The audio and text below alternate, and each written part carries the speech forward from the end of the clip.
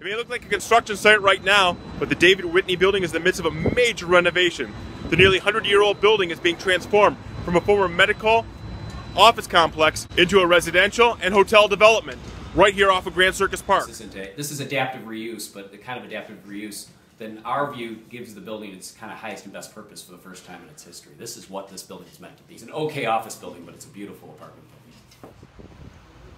Crews are in the final stages of a 2-year, $93 million redevelopment project to renovate the exterior and interior of the 18-story building and turn the former medical offices into restaurants, a 136-room loft boutique hotel, and 108 apartments.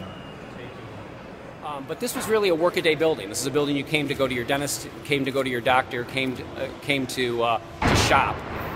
As we wanted to turn this lobby back on, we really wanted to give the building back to the city and really make it an active public space. The main floor will be the area for hotel guests to check in, but also much more. Along Washington Boulevard, there will be a bar, a lounge, and a grab-and-go food stop. Also, there will be a French-American restaurant on the Woodward side of the building. Floors 3 through 9 will be home to a boutique, a loft hotel. And on the 9th through 18th floors will be home to 1, 2, and 3-bedroom apartments with modern features and historic accents with sweeping views of Detroit. Work on the hotel and apartments is expected to be completed by December. The French restaurant will be open by early 2015.